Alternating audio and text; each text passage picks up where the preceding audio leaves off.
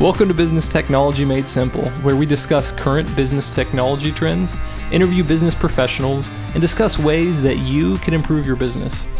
Whether you work for a large enterprise or just starting your own business, I hope to provide you with valuable information that will help you grow as a business leader.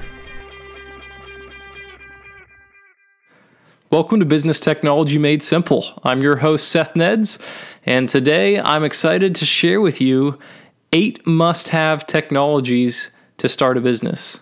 So if you're an entrepreneur and you're trying to start a business, these are some technologies to keep in mind that you'll probably need for pretty much any business. So I'm trying to cover it broadly today, and then in future episodes, we'll talk through the specific technologies, and then we'll talk through different industries and other technologies that might be added to this list for those industries. So I want your suggestions and feedback from what industry you're in so that I can tailor my future episodes to meet your needs and to share some helpful information with you. So number 1, you're going to want a company email.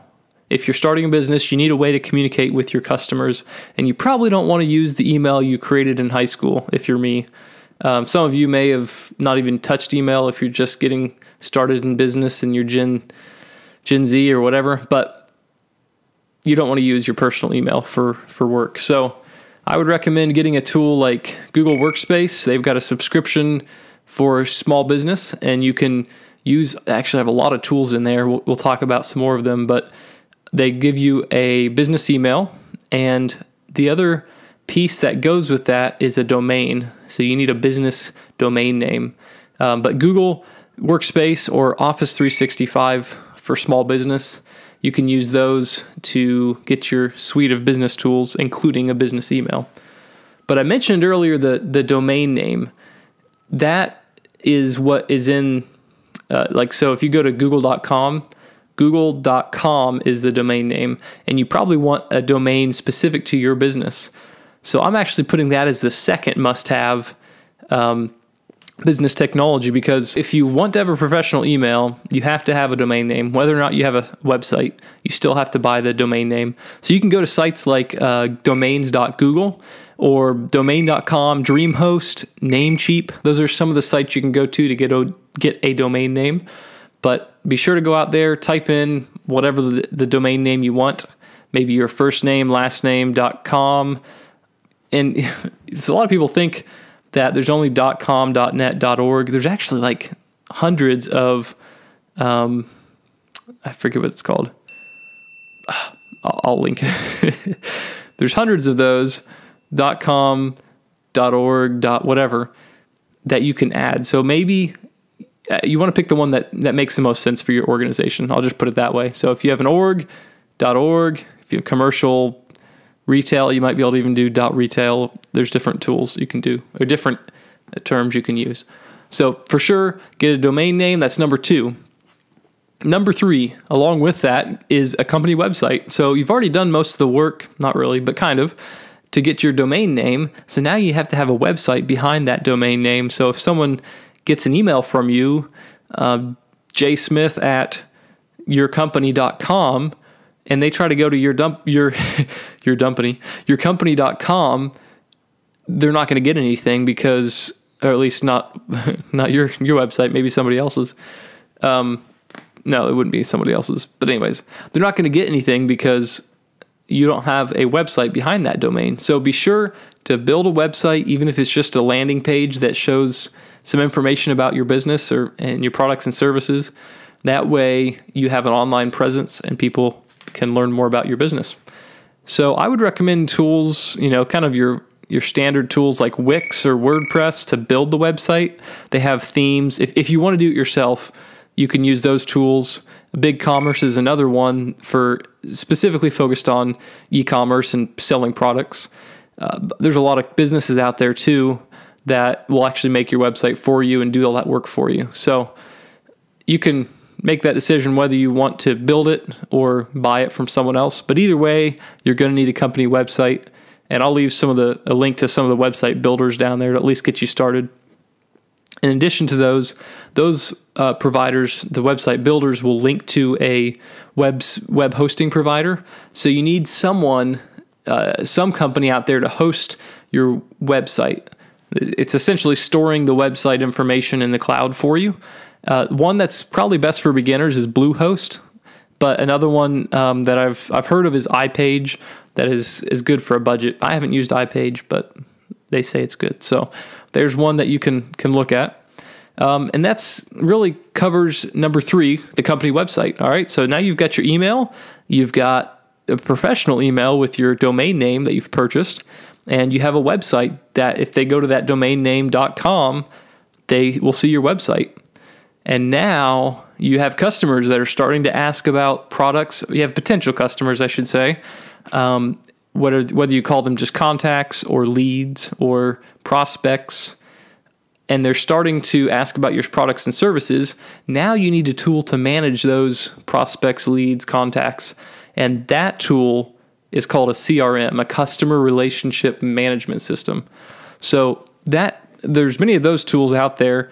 The industry leader is Salesforce, and they're known for larger implementations and larger organizations, but they do have a smaller version of Salesforce called Salesforce Essentials, and that's targeted towards the small business market. So you could look at that and see their pricing compared to others. Like Zoho CRM is another one out there. FreshBooks is also targeted more to the small and medium business, and then HubSpot as well. One thing about HubSpot to note is they have a free version of a CRM, which is it doesn't have a ton of functionality, but it allows you to get in there, really play with CRM, and it's not that much different from the other options out there. So I'd recommend just signing up for a HubSpot account, trying it out, see what CRM's all about.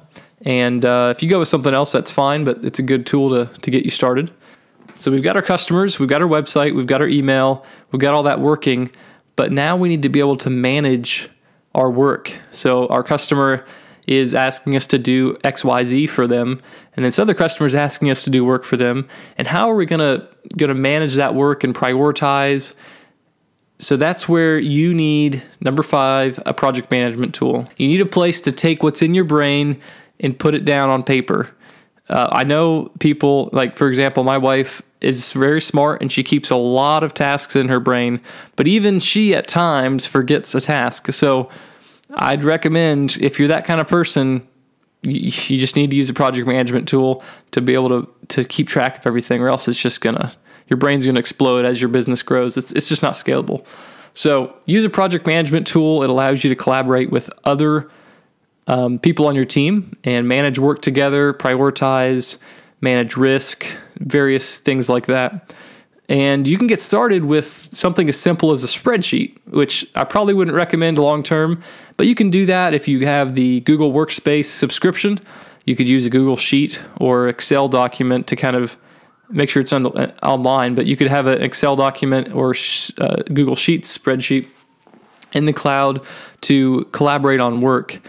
Or you can use a tool that's more built for project management, but that's still free, like Trello or Asana. There's free versions of those. And then some paid tools that are similar are Monday.com, Wrike is another one, Wrike.com. And then Microsoft has one called Project. Microsoft Project is pretty well known for detailed project plans, and their Project Online is what I would recommend so you can collaborate.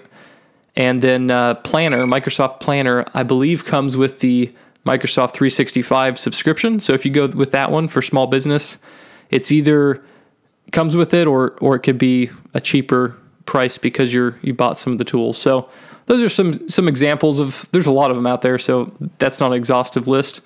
But if you got one you use that I didn't mention, please leave a comment below mentioning your favorite project management tool. And I'd love to hear, other suggestions you guys have, especially for small business and entrepreneurs starting a business. And number 6, I think this one's very important. It's an online file storage system.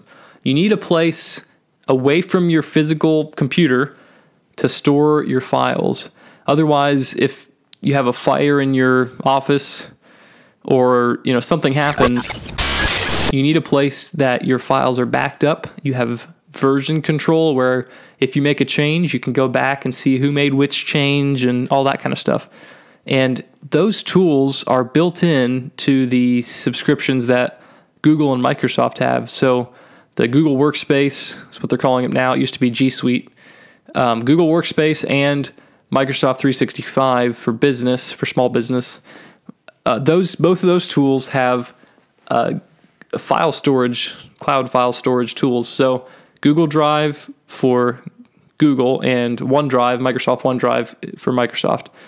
But if you decide to not go with those subscriptions, you can still get other tools like Dropbox, Box, and there's others that I'll list. iDrive is another one that you can use for your online data and file storage. Financial management tools is number 7. You have to have a way to manage your finances, right? I mean, if you're in a business, you're taking in money, you're paying your bills, you have to have a way to manage all that, or else it's just going to be a disaster. So one that you may have heard of is Quickbooks. That's kind of an industry standard for small, medium businesses.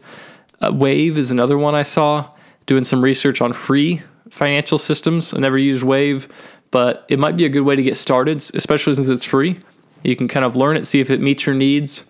If not, you've got tools like Quickbooks. FreshBooks is another one, and there's other tools as well, but those are just some top ones. So last but not least, security software. You need to have on your device and each of the devices of people that work for you some type of antivirus and security software, because you don't want people getting access to your company data and customer data via your employee devices.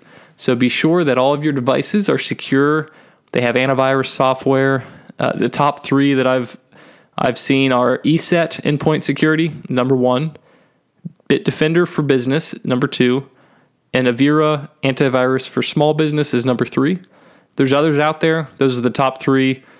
I'd recommend getting those, even though it's the software that you don't think about, and a lot of times small businesses don't worry about any kind of cybersecurity or that type of software, because you're like, oh, well, nothing happened to me yet. But if it happens, it can be very detrimental to your business and completely knock you out. And it can be a easy target for a cyber criminal to target small businesses that don't tend to invest very much in security. So be sure to invest in some security software to make sure your business is safe and you can scale and grow and not worry about that aspect as much. So those are the 8. Those are the top 8 must-haves for starting a business.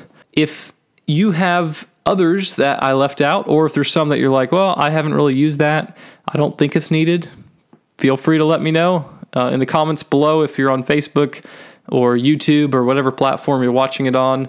Or if you're listening to my podcast, feel free to email me to leave feedback in the forum, and I'll leave information about how to contact me in the show notes. Thank you so much for listening. I'm hoping in the next couple episodes to do episodes on the different areas, so get deeper into some of these areas.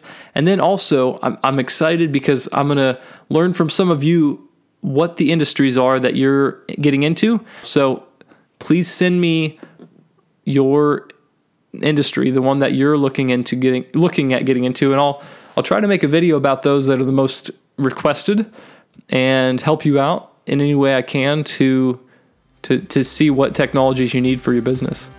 So thank you so much for your time. Thanks for listening. If you've found this helpful, please subscribe. If you're on other channels where you can please do so. Leave comments. I love to have your feedback because that's how I can improve this. So thank you so much for watching. Have a great day.